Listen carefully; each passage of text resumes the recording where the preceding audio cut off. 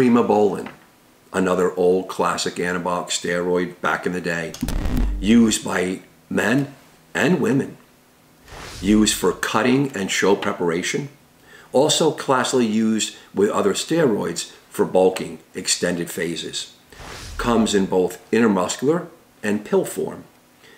And interestingly enough, thought to be one of the safer anabolic steroids in the world. We will discuss the amazing history and some of the politics of Primobolan that lends itself to be so expensive because it's faked so often. Limited medical uses. Of course, the pharmacology and structure of this moderately strong anabolic steroid that is non-estrogenic and mildly androgenic. We will discuss the amazing features and, of course, side effects of this anabolic steroid.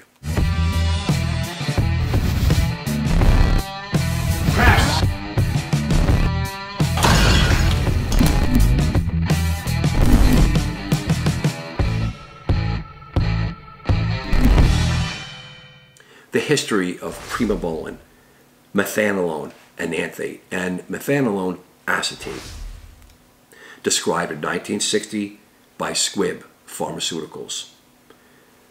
Marketed in the United States in 1962 as a medication brand name called Nibal Depot for a very short period of time. Also in 1962, the rights were transferred to Shearing, known today as Bayer Pharmaceuticals, and marketed as Primobolan at that time. Now, that was into the 1960s and 70s. This drug was not marketed in the United States. It was only marketed over in Europe. Now, during that time period, it was utilized for medical purposes only. Into the 1990s, from pressure from the anti-doping agencies in sports, it was pulled off the market in Europe at that time in the 1990s. And currently, it is still available in brand name in a limited locations in the world: Spain, Japan, Turkey, Paraguay, and Ecuador. And there may be some other small countries in the Middle East. It's actually still a viable drug in America on the FDA list. But of course, it's widely reproduced in the underground, and that's why you see so many fakes of this drug. Medical uses of Primobolan.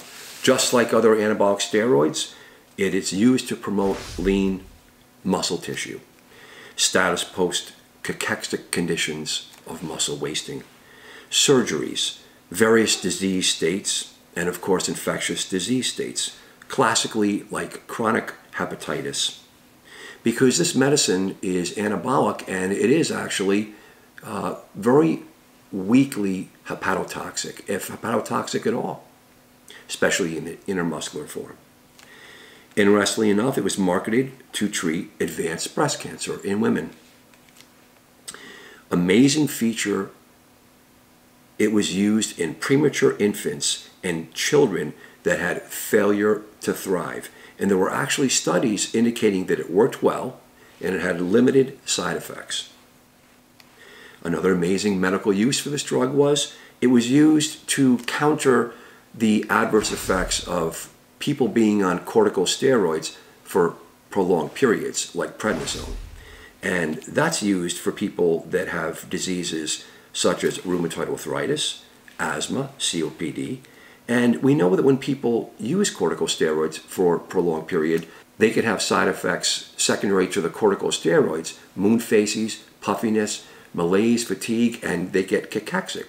So using an anabolic steroid that is not estrogenic to lead to further weight gain and water gain from the corticosteroid would be brilliant. These are amazing features that I've found in my research on these drugs. And I always wonder, what happened to these studies and what happened to these utility of these drugs way back in the day? Because these drugs have been damned for political reasons throughout the world. And you just have to wonder, why couldn't it be used for people that are suffering some of these real medical conditions?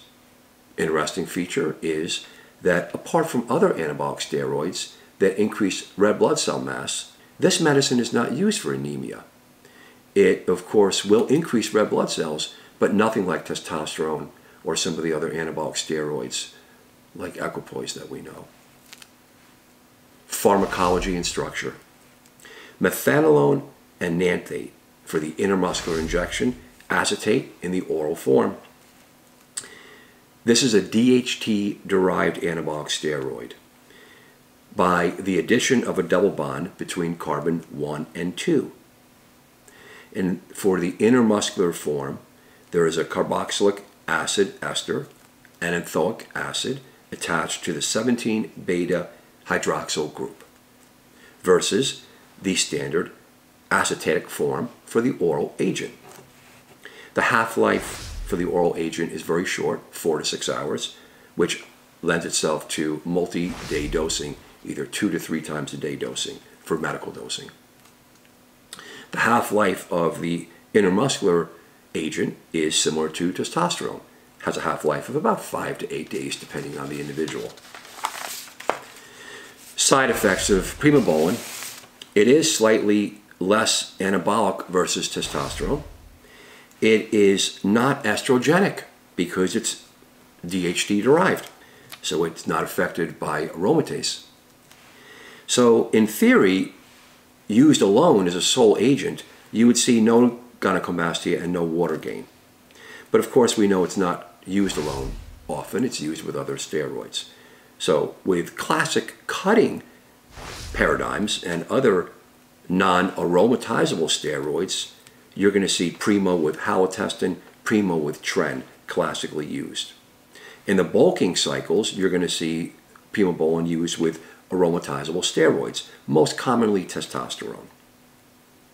Of course, aromatase inhibitors really won't work for Primobolan by itself, but of course these medicines in PCT are used classically with cycles of men that are using this drug because they're using it with other drugs, with other aromatizable and non-aromatizable steroids.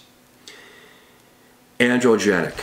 It's a mild androgenic drug, about half that of testosterone. So used alone in men, you would see minimal side effects like hair loss, acne, even sexual side effects.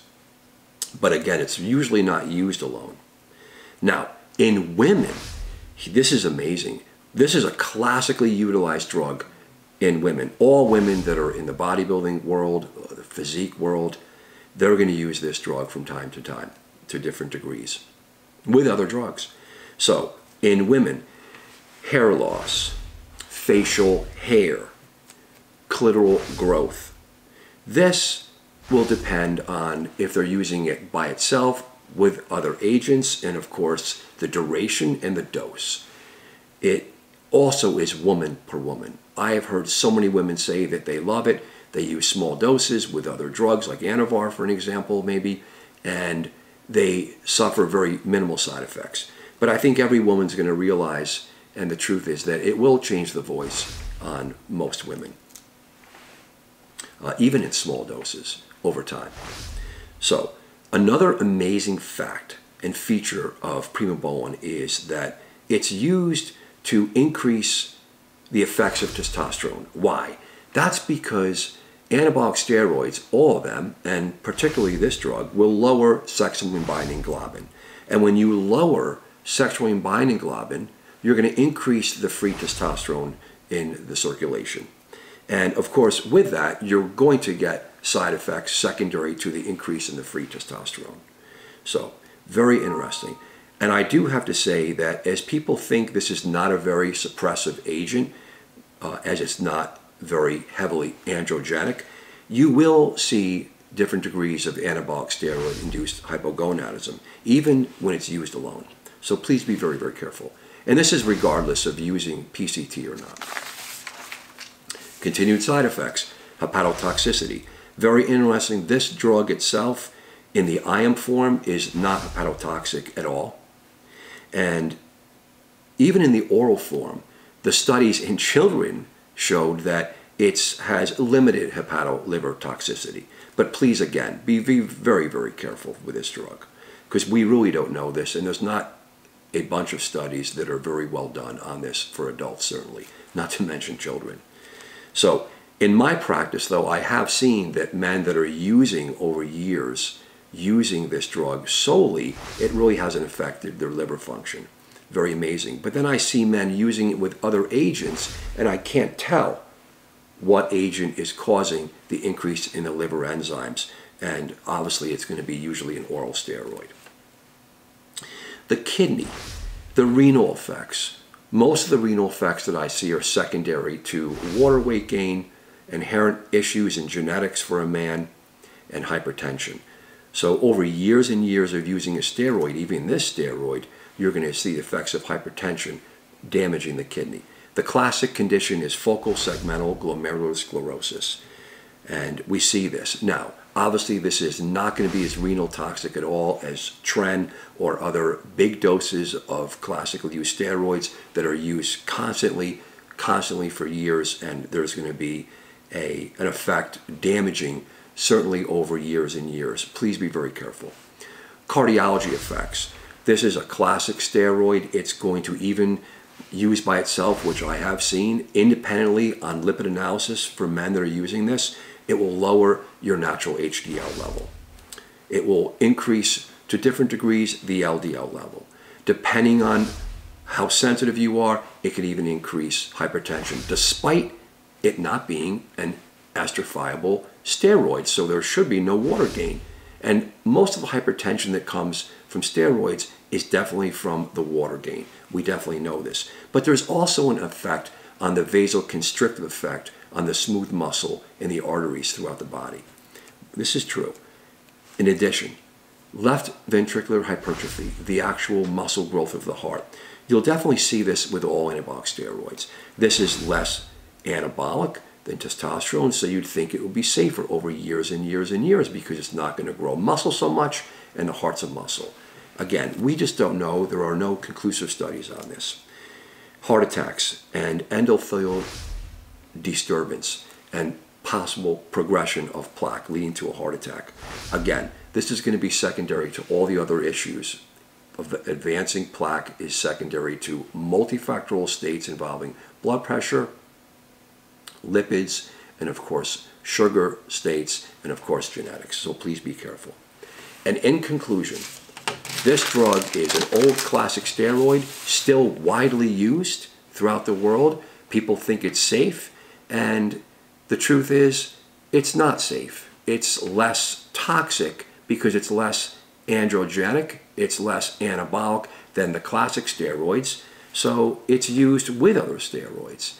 No one uses this drug really alone. Could you just use it alone? These are questions that are asked to me all the time, and my answer always is, please be very, very careful. I hope this helps. Thank you so much. Dr. Thomas O'Connor here. I'm glad you made it to the end of the video. If you liked it, hit the like button and please subscribe to our channel. And I look forward to bringing you more cool and interesting videos just like this in the future. Stay strong and healthy.